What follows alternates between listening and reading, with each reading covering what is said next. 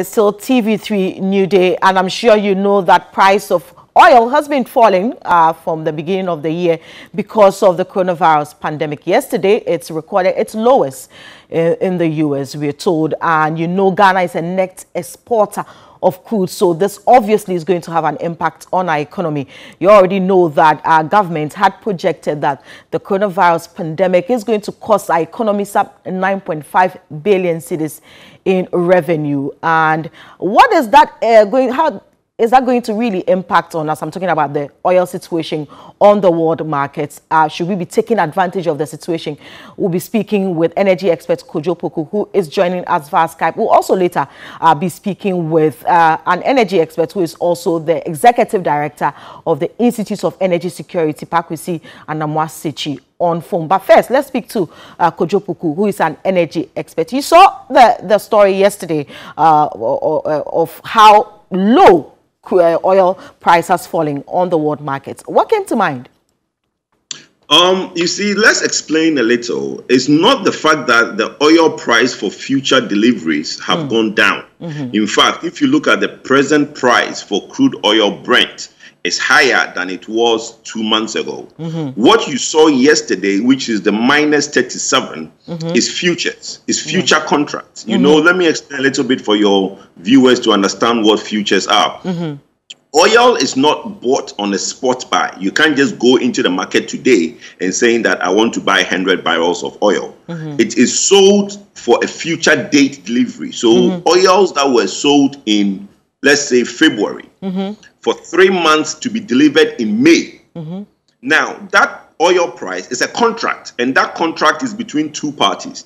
And normally, traders who are on the world market, investors, now trade these contracts. So I might have a contract which I entered into in February. So I'll have 1 million barrel of crude delivered to me in May. Now, that contract would have a price of, let's say, $30. Now, that contract is called a future, and it's traded on the world market. And when it's traded, at the time of delivery, somebody might not want it. So the value of that contract now diminishes. What is happening is that there is no storage for crude oil all around the world. And especially in the US, they don't have storage.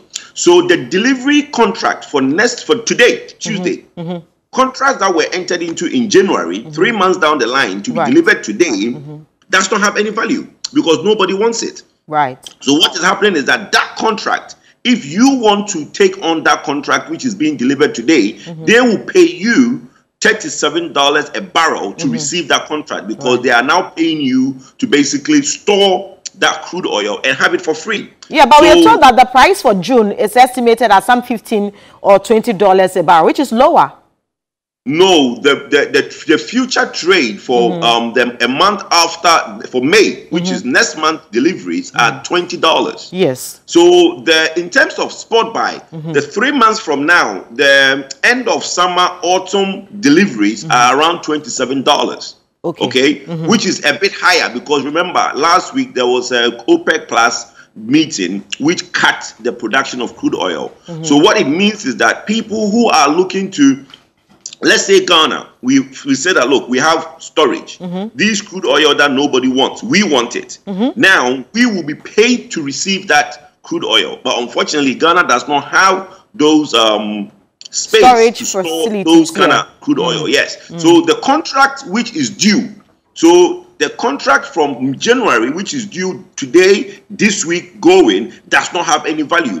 That is what they are talking about, that there is a minus 37 per barrel on the futures. But if you want to do a spot buy or buy crude for, let's say, 3 months from now, which is about end of July, August, the price is about $27 a barrel, which is higher than what it was 2 months ago. 2 months ago, okay. But how do we take advantage of the situation? We are told that we should be looking at empowering BOST, you know, to have a lot more storage facilities to take advantage of the situation. What do you make of that? Well, for crude oil, it's not bust. For crude oil, it's Tema Oil Refinery. Yes, we should empower Tema Oil Refinery, right, which is Tor, to have more storage to be able to store. But I mean, it's not something that comes around every day. These are uncharted territory. We are looking at the COVID-19 creating havoc around the world. So such situation might never arise again, because I don't think in the future you have a situation where futures will trade negative. It is a very unprecedented, but it is not. We need to empower Tor. We need to invest in Tor. The government, we've been saying it over and over, government is not investing in Tor. And Tor has now recently gone through quite a lot. So we don't even know the future, and then the policy, and then the path of which Tor is on now. I understand there is an acting MD, but the bottom line is that the owner of the refinery, which is the government, should invest in Tor. What kind of investments are we looking at? If you say, should we have a local refinery? We have a local refinery. The investment we are talking about is that one now, Tor only produces crude oil that has what is called 1,500 ppm. It means the sulfur content of the crude coming out of Tor is quite high than the international standard of 50 ppm. There should be an investment in Tor to help them put in what you call a desulfurizer, and that will now take more sulfur from their crude oil and help them meet the international standard. That investment is needed. They need to expand the refinery from 45 barrels per day to a 45,000 barrels per day to 60,000 barrels per day refinery. All those things need to be done. And when it's done, you need tanks to be able to store these products. And they don't have tanks. Most of their tanks are either not working or faulty. But is that not a sad situation? Because this could have been, a brilliant opportunity for us to take advantage of the situation. Oh, very well. It would have been, and I'm sure some countries around the world will take these deliveries and basically be paid to receive the crude oil and have it for free. This in effect have Tor not working well. Like you said, very sad situation. Imagine we are getting crude oil at -37. It means we can refine it and make the products, which is the petrol and diesel, on our pumps much cheaper. What we have seen in current days is that the marketers and the BDCs are ripping us off. Look, if you look at the world market prices of petrol, the world market price of crude oil, our pump, really, we should have about $3 or if not, 3 cedis, or if not 2 cedis, 50 pesos. And the oil marketers and the OMCs and the BDCs, per liter. Yeah, per liter, yes. We should have something around. Per liter. If you look at the prices on the world market, which is nothing to go by, we should have 3 cedis or something around maybe 2 cedis, 50 pesos. But the more you engage MPA, why they are allowing the oil marketers and the BDCs to have high margins on their product, they will tell you that, well, it's a free market. It's a deregulated market, yes. We know that. It's a deregulated market, but though it's a deregulated market, nobody is allowed to make astronomical margins on Ghanaians. There is an acceptable margin, that's why MPA is a regulator. If not, then Ghanaians are dead. Because the problem we have, and putting MPA there when we deregulated the market, is for the government to have some level of intervention. If you leave it to people like us, who are private men and businessmen, then nobody can afford to come out. We will make the maximum we can, 120, 150% profit on a product which is needed to run the economy. So there's a check, though it's a deregulated market, there's a check on what margin everybody's supposed to make. And now MPA is allowing these BDCs and OMCs to make astronomical profit on Ghanaians, which for me is very sad. How can we take advantage of the current situation? I mean, we already know what we have in Ghana. We know what our situation is. Tor doesn't have the capacity to refine and all that. How do we take advantage of the situation? We can't, my dear. In the adverse side of it, we also can't at all. We can't at all, because where are you going to put it? Are we going to start digging holes to put a crude oil in? We can't have it. If there might be a good thing going on out there, but if you are not invited to it, you can't take advantage of it. What we should be mindful of is that when crude oil was around $18 to $20 a barrel, it left a hole of about 800 million in our budget.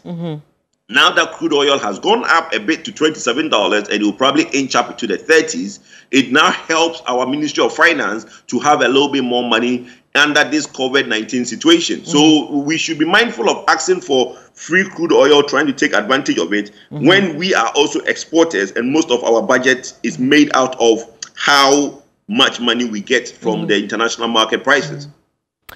Okay, so you say Ghana, I mean, there's no hope for on what exactly we can do. Let's look at Africa or ECOWAS, you know, for that matter. How can we take advantage of the situation? US says it's rejecting oil from other countries because it doesn't have what it takes to store. Well, ECOWAS, when, you know, it's sad. When people talk of ECOWAS, they make it look like there's a lot of countries out there. Nigeria, Ghana, Ivory Coast, and maybe Burkina Faso are the main countries in ECOWAS. I don't know if you've traveled around a lot in the ECOWAS countries. I mean, you are looking at likes of Mali, Niger, Guinea, Sierra Leone, Liberia. These are small countries. So if the major players like Nigeria would be one of the biggest countries that have been doing crude oil for a long time. If they don't have storage and they've been producing, so their tanks are probably almost full also. So it's unfortunate that it's a good thing going on out there. America is not accepting it because they don't have the space for it. It will be difficult for anybody in the ECOWAS if will have the storage, because if these three countries, Ivory Coast, Ghana, Nigeria, and maybe, like I said, Burkina Faso, which seems to be a little bit active, don't have these storage. I don't think any of the companies will have it. The Equatorial Guineas and those, they also produce, so they have their own problems of where to keep their own products. Okay, so there's a question just coming in, and I just want you to answer. It says that with hindsight, should we have allowed BOST keep their increase of 0.03 pesos on the UPPF when they requested for it to help boost their finances? What do you think? Well, I was in support of the BOST margin when it was being increased. I just thought the timing was very bad. You remember they tried to introduce a margin a week or two before Christmas, and some of us thought it was very insensitive. If they have waited, done it earlier in maybe October, November, or waited after Christmas and introduced it, I don't have a problem with that. BOST need that BOST margin to be able to do the necessary work that BOST needs to do. Ghana, we tend to now, on one hand, blame companies for not doing what they're supposed to do. Yes, there's a lot of waste in toll. There's cartels in toll that basically get up to all sorts of things. We should check those things, but that doesn't mean that we shouldn't give them the necessary resources they need, like the margin. Because if you look at what they've been receiving for so many years, the dollar to the cedi has eroded that margin. So you can't really do much. So BOST do need that extra money to do what they need. But at the same time, they should be checked with the waste and the cartels and the kind of things that goes on there.